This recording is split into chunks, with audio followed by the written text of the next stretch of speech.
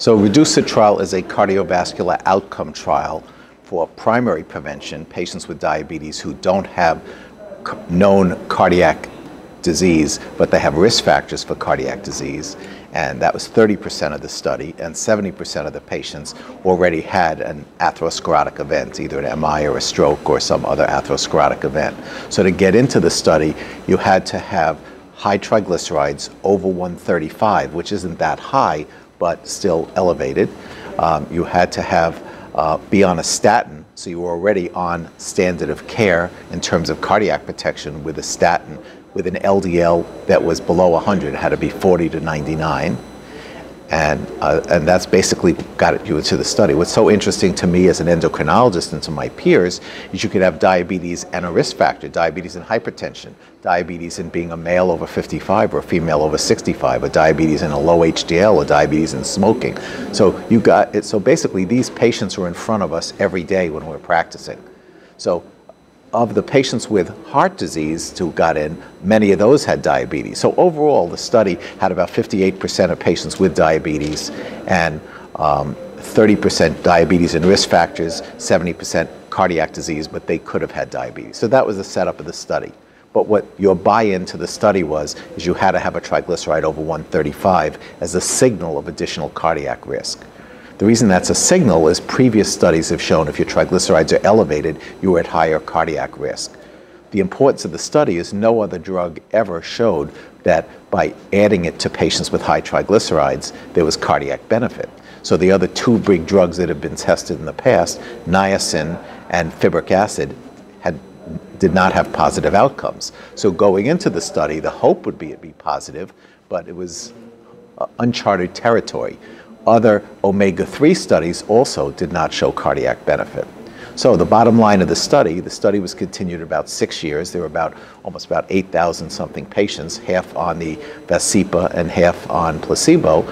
And the bottom line is that the primary endpoint, which was lowering non-fatal MI, non-fatal stroke, cardiac death, revascularization, or unstable angina hospitalization, went down 25%. That was the primary endpoint. That was announced before last November. At the heart meetings last November, Dr. Bott from Brigham and Women's Hospital, who's the lead author, they announced the other data, 26% lowering of what's called hard MACE, non-fatal MI, non-fatal stroke, and death. And each separate outcome, non-fatal MI went down 31%, stroke went down 28%, and cardiovascular death down 20%.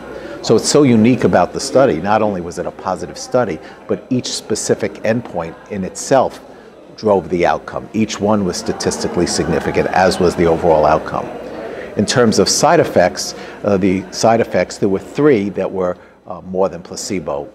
Some peripheral edema without heart failure, some mild constipation, and there were a higher rate of hospitalization for atrial fib, but there was a lower rate of stroke. So the atrial fib was there, unknown why, but it did not lead to stroke. There were less strokes by 28% in the Vascepa group.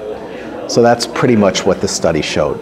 In terms of impact to us as a prescribing physician, we see patients with diabetes every day with risk factors, and the triglycerides is often ignored. And now, looking at the triglycerides, you're going to do something about it. It's an obligation to say, look, I want to lower my patient's MI, stroke, death.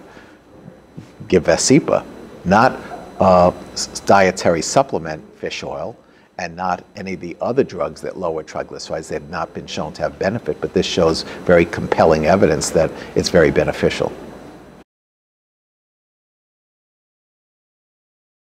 I think with the data the way it is, the American Diabetes Association has already authorized it as standard of care, even before it goes to the FDA in September to give its final blessing.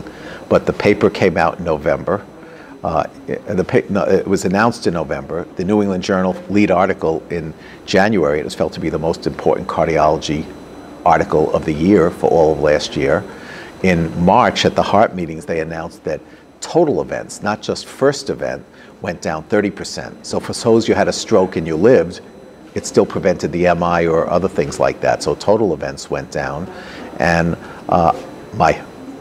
if I had a guess, I can't see why they wouldn't approve it with such striking data, with each individual endpoint, MI and stroke and death, and the 5-point MACE as well. So I hope it would be approved, and I hope that my colleagues would do what I'm doing after seeing the data. I'm looking at triglycerides as an obligation to get to utilize the drug.